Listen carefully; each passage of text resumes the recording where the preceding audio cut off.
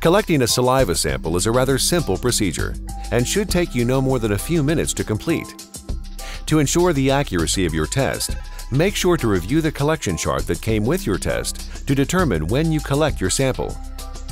Men can collect on any day of the month, and women will need to determine test days based upon their menstrual cycle.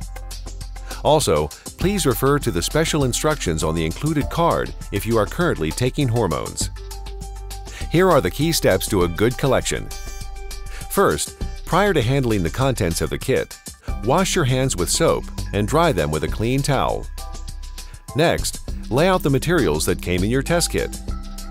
Note that as described in the printed instructions, not all tests require the use of 4 tubes. Unless you are testing for morning-night cortisol or diurnal cortisol, you will only need to use the one large tube for morning collection.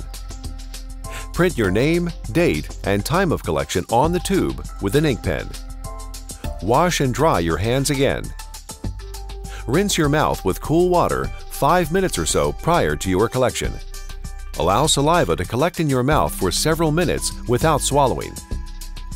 Once enough saliva has collected, gently spit it into the collection tube and continue with this process until the tube is at least half full. Be sure to set aside adequate time for your saliva collection. It may take 10 to 30 minutes to collect your sample. When completed, cap the tube tightly, place it back into the Ziploc bag, and then seal the bag. Finally, you'll need to complete all sections of the test requisition form and include the collection time and the date. It is important to indicate any current hormone usage on your requisition form. If you are unsure of the dosage, please consult with your physician or pharmacist.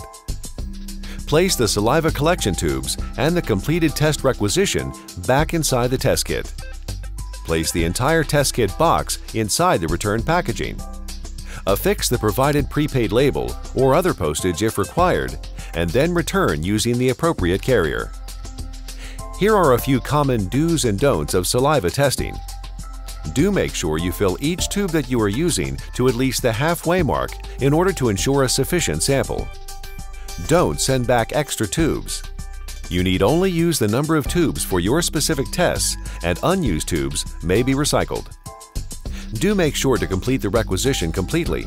Pay special attention to properly indicating current hormone usage. There are several situations where you may want to consider a blood spot test instead of saliva. If you are testing a hormone that you are using as a troche or as sublingual drops, saliva hormone levels may be falsely elevated.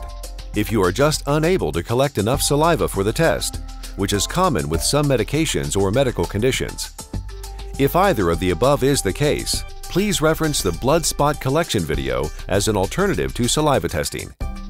If you have any problems in your collection, please watch this video again or call our customer service department at 1-866-600-1636.